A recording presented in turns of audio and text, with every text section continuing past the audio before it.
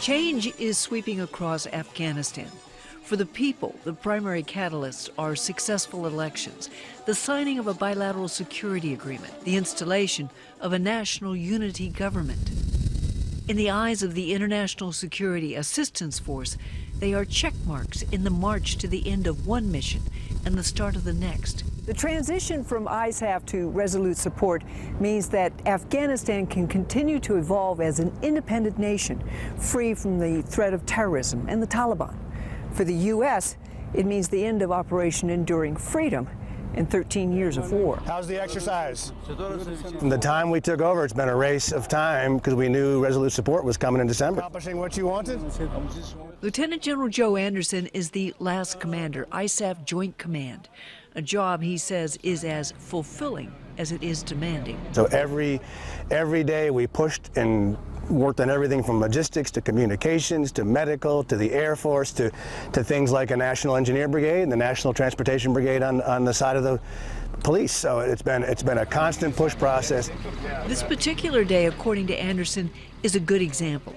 In the morning, it's a visit with soldiers of the Afghan National Army and their Chief of Staff, General Sher Mohammad Karimi, an Afghan Anderson describes as a patriot and friend of the coalition.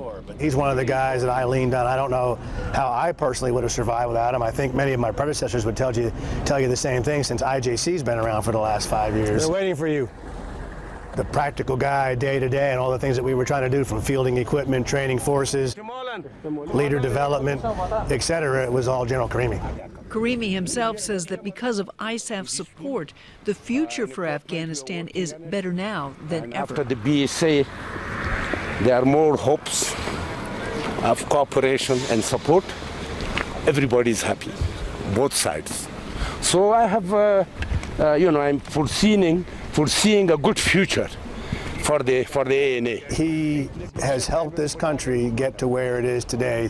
However, he's 68, turning 69, well experienced, well respected, and a good leader. I think he's got them on a good foundation, a good setting for the future. I think it's a logical time now with this assessment of new leaders, changing government. It's a logical time for that transition. See you soon.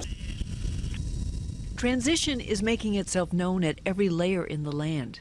Later, on this same day, we visit the Deputy Minister of Interior, Mohammad Salangi, at one time the Kabul police chief, now responsible for maintaining all of Afghanistan's interior security. One is this monthly briefing. This is followed by an appointment with Deputy Minister of Interior for Policy and Strategy, Masood Azizi. Based on the assessment that we prepared. In the backdrop of pleasantries and chai, there is talk of the changes. Army responsible for Both men are part of the current Afghan administration, a cabinet President Ghani has pledged to make better. The goal is that we do better service. We end of the day that we need to provide a very good service to the people. We need to build the trust among the people and the police, where we can serve them better. Last stop of the day is with the current Kabul police chief, Lieutenant General Mohammad Zahir. As with them all, the IJC commander looks to discover how they're preparing for the time when the coalition won't be their primary support. While here, Anderson uses the occasion to introduce Mariam Wardak, who's looking to advance gender equality. It's an issue like many others that rests in cultural sensitivity. Kabul has a female police chief. Zahir says he's an advocate of increasing the role of women. By bringing them together, making it personal, opportunity has room to grow.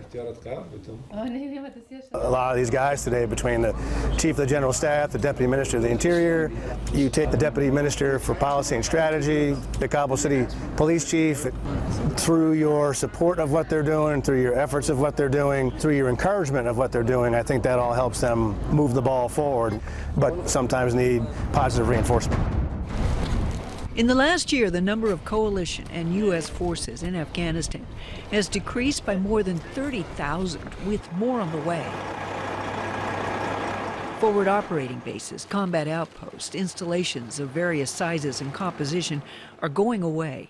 Here in Bagram, places like Coalition Village, Camp Avenger, Infantry Village, Hotel California, they are now just memories. For the International Security Assistance Force Joint Command, the pace is relentless. Between the retrograde and redeployment, the downsizing, getting ready to, from 84 bases to 29 today, to all the people getting out of here, all those things competing for time and demand. Keep up the good work. Lieutenant General Joe Anderson calls it an education. All right, Pete, thanks. It teaches you a lot of patience.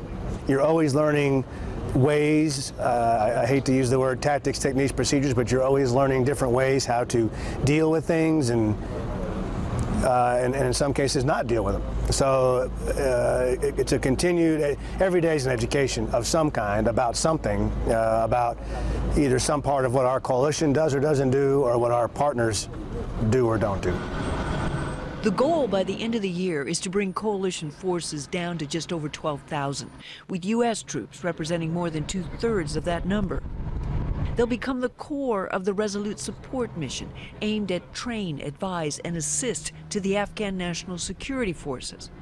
And while the ANSF today is better than it was, there are still challenges.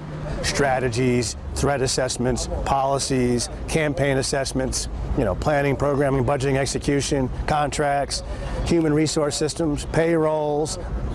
These are all things that we have a hard time with, and they have a long way to go. The issues that need to be faced and overcome, he says, are in part capability, but another decisive factor is culture. It gets political, it gets cultural, it gets tribal, it gets personal, it gets everything. They clearly, depending on what your background is, where you're from, and how you're impacted by things like neighboring countries, other tribes, etc., or plain and simple what the Taliban, for example, has done or not done to you, and how you react to that based on what your family's investment has been. Afghanistan, the country, and its people have gone through a lot. Over a span of years, the International Security Assistance Force, Operation Enduring Freedom, have introduced new concepts, methods, tactics, approaches that were at times accepted and sometimes not. There was times I've been here, I didn't know how we were going to get anywhere. I don't know if I ever got overwhelmed. I know they did. So many major events drove, from the fighting season itself from Loya Jirgas to Ghani Islamic festivals to Nowruz to election to runoffs to ballot recoveries. There were so many major events that as a forcing function, and those forcing functions this year were hugely effective in terms of enhancing command and control, logistics, intelligence, combined arms integration, etc. A lot of those things really helped move them along this year. Officially, the year ends with the close of Operation Enduring Freedom and the International Security Assistance Force. The countdown, according to Anderson, is well underway. How do you man a checkpoint? How do you secure the border? How do you run patrols? We've got to move on beyond that now and talk about bigger picture here, which is what next coming year is all about.